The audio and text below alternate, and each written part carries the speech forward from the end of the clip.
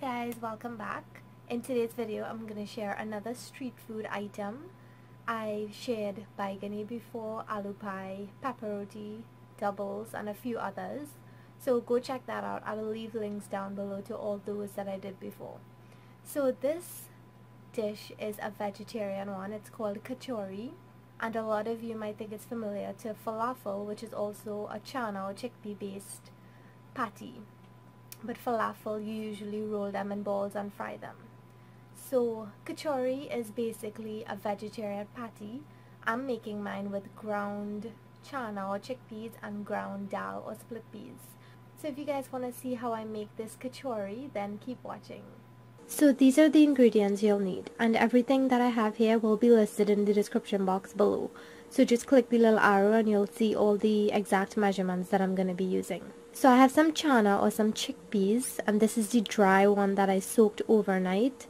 And we're soaking it overnight because you want it to get a little bit tender so that when you put it into the blender, it blends nicely and it doesn't give the blender a hard time. So you cannot substitute the canned chickpeas for this, because if you blend the canned chickpeas, it's not going to turn out how you want it to turn out. It's going to come out even more smoother than you want it. It's going to come out more like hummus. So you want to stick to the dry one. I have some dhal or some split peas that I've also soaked overnight. So it got a little bit more tender. It's not as hard as it usually would be. I have some ground coriander. This is optional. Because I usually make falafel, I'm kind of making it like a fusion between falafel and kachourie. So you guys can omit whatever you don't like from this recipe. So coriander is optional. I have a hot pepper, some garlic, some cilantro, which is also optional, but I love the taste that it gives, and it's unique to falafel as well. I have some bandhania or culantro or recao. If you can't find this, then just use cilantro alone. You can also add parsley to this as well. I have some flour, some baking powder, and some salt. You can also add a little touch of black pepper as well. I'm not going to add any. So now what I'm going to do is put this into a heavy duty blender, or you can put this in your mill, your dhal mill, or something that's going to crush these up into very fine bits. So if you know your blender is not a heavy duty one, then don't put these in there because it's going to mash it up. So try to get something like a mill or something that you know is going to mash these into tinier bits.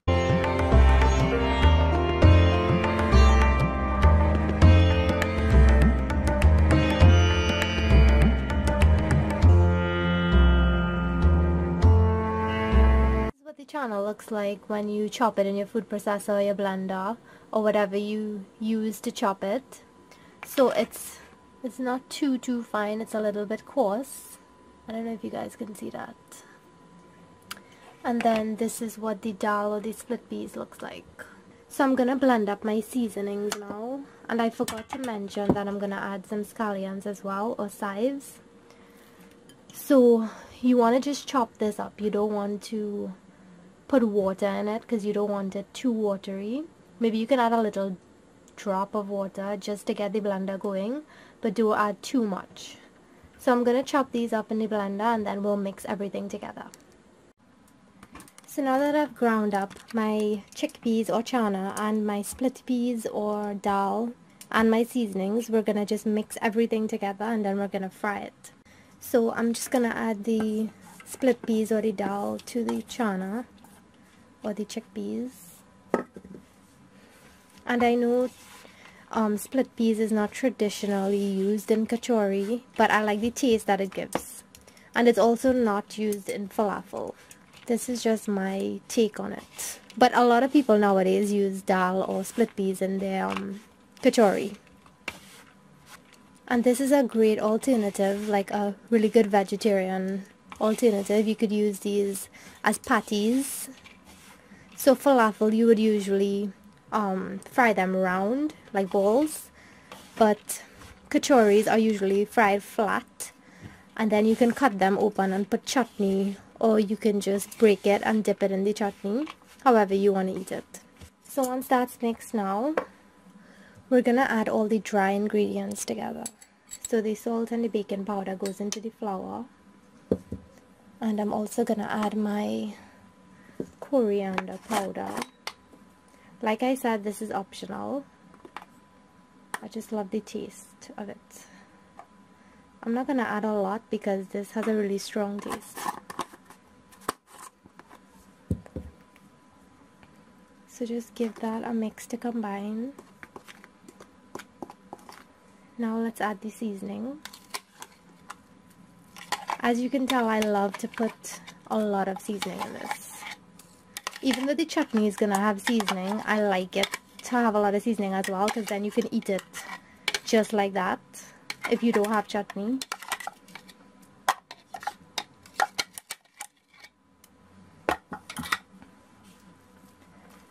So mix that really well to incorporate all those seasonings into the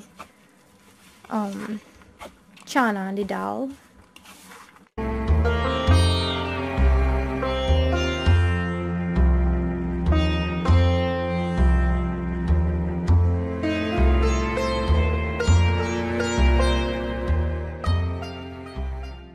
Now you want to add your flour mixture.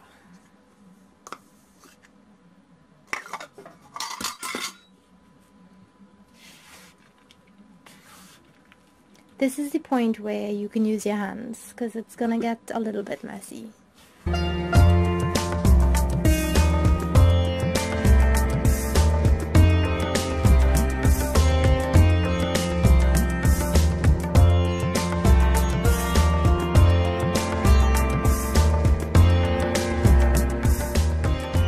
As always, I like to give it a taste, and mine needs a little salt.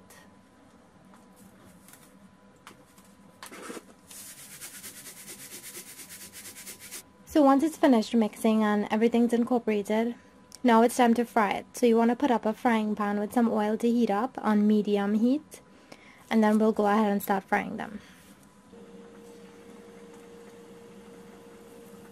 So once your oil is nice and hot, you're going to take some of your mixture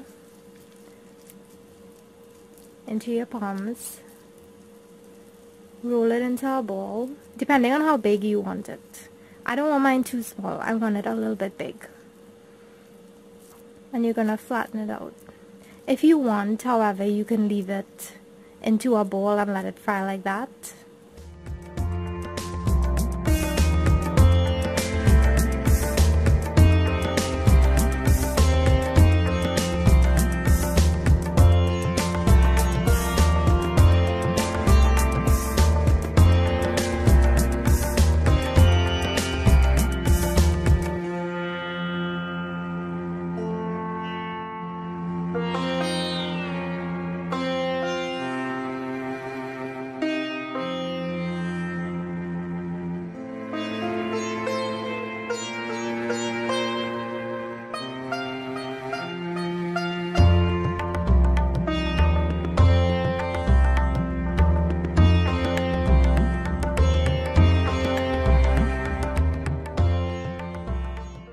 So after about 7 minutes, you'll notice that the outside of the kachourie is going to get really nice and golden brown.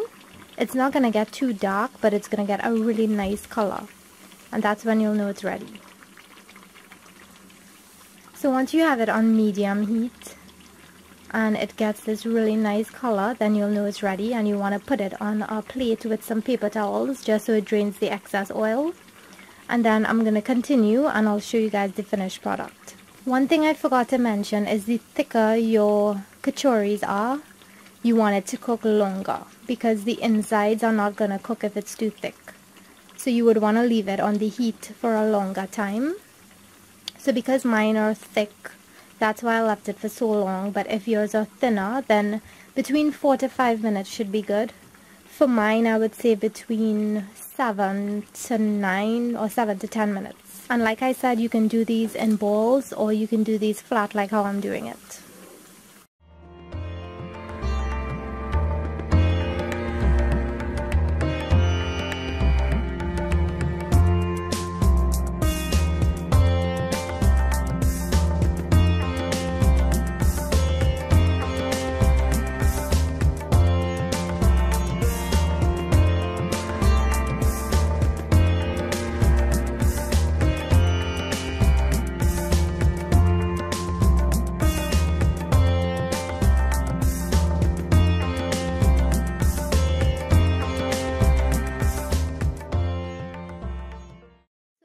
the finished kachouries or falafel or whatever you want to call it.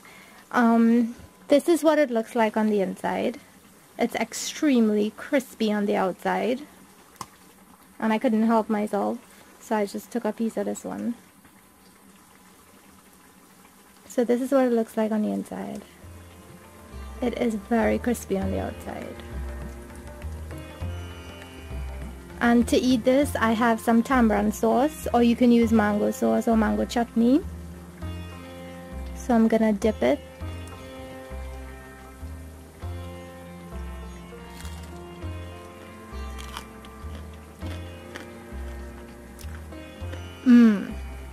That is really good. So along with tamarind sauce, you can also serve it with some Greek white sauce, just like you would serve falafel with. It's really, really delicious. So I hope you guys enjoyed this really simple and delicious vegetarian recipe.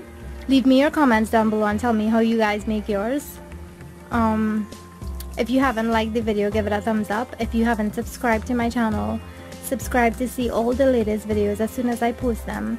And I will see you guys in my next video. Bye!